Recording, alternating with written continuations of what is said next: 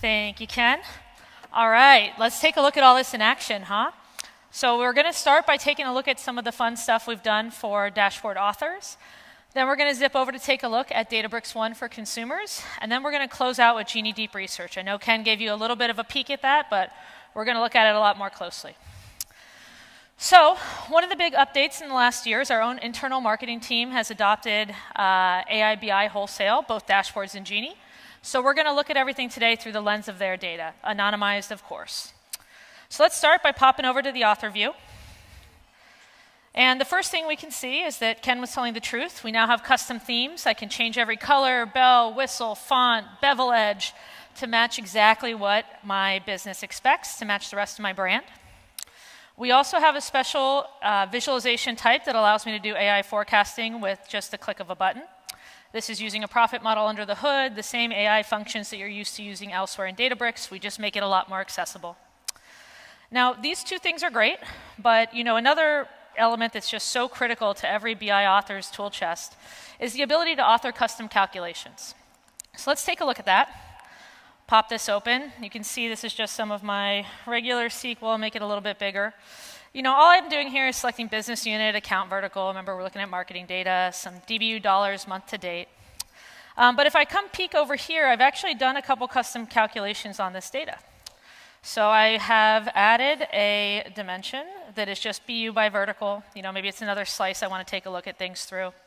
And then I've got 4 measures. So if I pop those open, what I'm doing here is just calculating what percentage of dollar DBUs each fiscal quarter are coming to us from each region. Super simple, but nice to be able to do those calculations right in place. I get all the benefits and interactivity by doing that on the same data set instead of exploding them all over the place. But what's so important and what is so critical and part of what Ken just announced is this isn't just dashboard local anymore, right? I can create a metrics view directly from within my dashboard. And the warehouse is starting, we're in test serverless. And you can see that I have my source is exactly that SQL query. I also have those regular dimensions I selected in the SQL, as well as the custom calculation I added on top. And then, of course, all of my measures are there. I'm going to say, yeah, let's add this metric view to the dashboard because we want to use it there. And why don't we pick where we already have the rest of our data, just to keep it all organized. And we'll go ahead and hit create. So what this is going to do is create a new metrics view in Unity Catalog so that now everybody else in my organization can leverage that same logic and apply it in their own artifacts. So if everything down to the syntax comes through, to the comments, it's now a normal UC securable. I can govern like any other data object in UC. And everybody who uses it is going to reap the performance benefits as well as the single source of truth reusability pieces. And if I pop back over, we can see it got automatically added to my dashboard. Bob's your uncle, I'm off and running.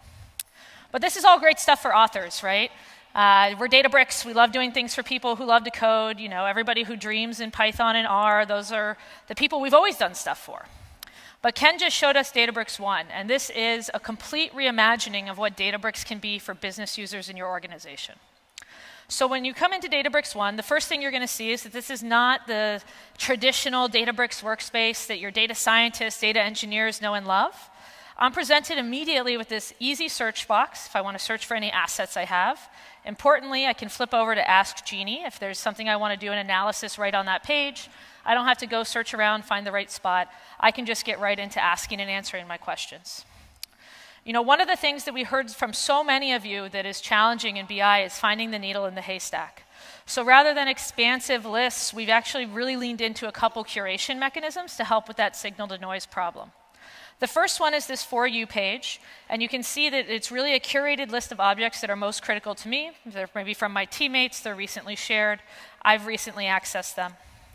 We've also leaned heavily into this concept of domains, which you learned about earlier in the Unity Catalog talk. Now, domains allow me to organize groups of things by semantic, relevance. So I'm no longer going to some list of 40,000 dashboards, some list of 40,000 Genie spaces, and then trying to find an app URL somewhere else. I have it all organized for me centrally. This is, of course, a simple one for our demo, but I can find everything that's related to each other right in the same place. I'm not digging around everywhere anymore. So let's open the dashboard.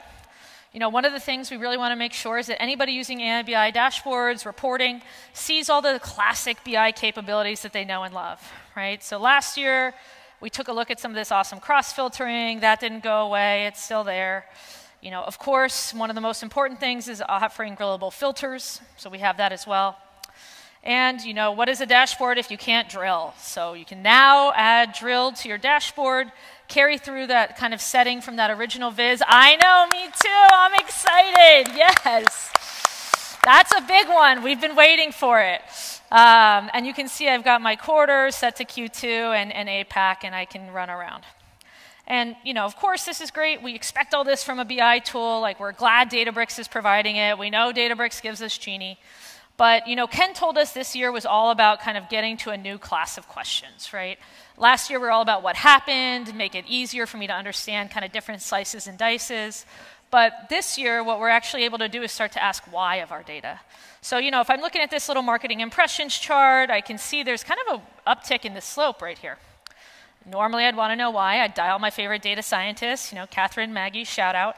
And I would ask, what's going on here? Can you tell me what's contributing to this? But now I can just go ahead and ask Genie to explain this increase. It's going to immediately drop into what we call a top driver summary. And what it's going to do is kick off all of the questions that I would normally ask Maggie and Catherine to help me out with. It's going to say, okay, what is the kind of change, what comprises this different change?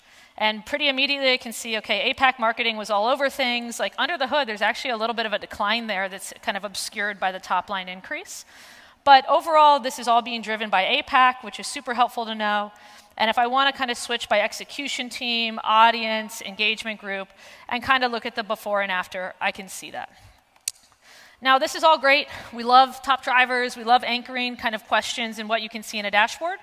But what about when, I'm just kind of asking and answering questions as part of my normal analysis?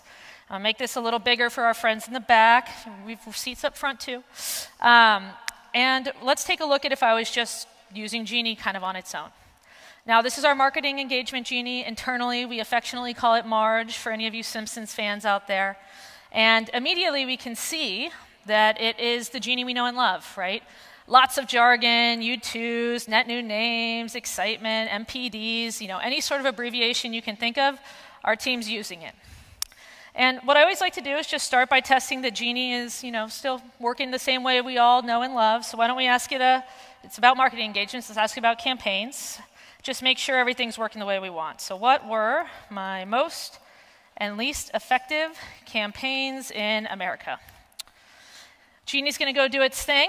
And, well, okay, so this is good. It's still doing what we saw last year. If I say, effective, it's not going to go scour the internet and tell me effective for some other company. I'm going to, say, okay, show me both in terms of attributed U2s, and I'm going to spell it correctly, and MQLs. So U2s, MQLs, marketing qualified leads. I didn't give Genie any kid gloves. I threw all of the abbreviations right at it, and I expect it to come back with something useful. So yep, we're glad to see it. I can see, okay, this campaign, awesome at MQLs. This one did a great job in U2s, attributed. And this one was a dud. Maybe we actually never ran it, and I could kind of keep asking questions along there until I get the kind of conclusion I want. But what Ken promised us and what we just saw is that we're going to be able to start answering a whole new class of questions this year, right? Not just what happened, not just, well, what break it down by this category, slice it that way. Now we can ask questions that are very open-ended and ask Genie to help us guide us in what the right plan is and how to tackle it. So now I'm going to throw a question at Genie. I'm going to leave it how it was the whole last year, and we're going to see what the experience was. So how could we optimize our funnel?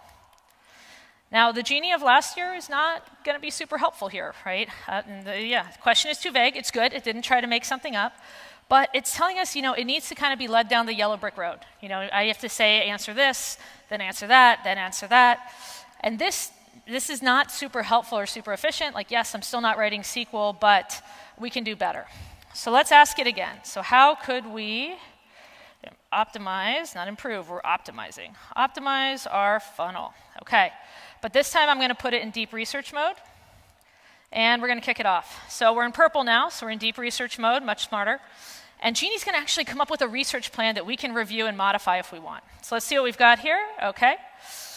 All right, so based on our question, Genie has the following plan. We're going to look at conversion rates at each stage of the funnel. We are going to look at the impact of account engagement status. We're going to look at some product adoption and the impact on funnel progression. And, you know, I'm not our marketing data expert, but this plan looks pretty good to me. I'm sure somebody else would have notes, but I'm going to say let's approve it and run. And notice we're still in kind of deep research mode. We've got the purple roll in there. And Genie's actually going to be kicking off all of, like, I'm not telling it to do anything, all of these separate sub-steps of its research plan in parallel. So luckily, I've got my trusty SQL warehouse. OK, we're getting that one back. And as this analysis completes, it's going to actually be merging it and giving me a summary. Awesome. OK, let's go. Miranda didn't have to do an analysis. Let's go. All right, so it's telling us right away, you know, to optimize your funnel, focus on this. You know, it's giving me all sorts of details, which, you know, again, if this was on my shoulders, I'd be really in the details. But you know, the most important thing is that it answered this question. It analyzed kind of where we need to focus our efforts. It's giving us some suggestions for those efforts, but it's also giving us citations. So if I click into any of these statements, I can trace back exactly what Genie did at that stage. I can look at exactly kind of what the research summary was for that stage, what the data was for that stage, and I can either have high confidence in the conclusion Genie's drawing, because I can like see if I agree with that data interpretation, or I can go back and say, hey, I actually think this is off. Let's rerun the plan. So thank you for letting me come join you and share a little bit more about what we've been working on in AIBI land. We are thrilled to have you take a look at Databricks One, Genie Deep Research, as well as some of the other BI goodies. All right, with that, I'm going to have Ken come back. Thank you, guys.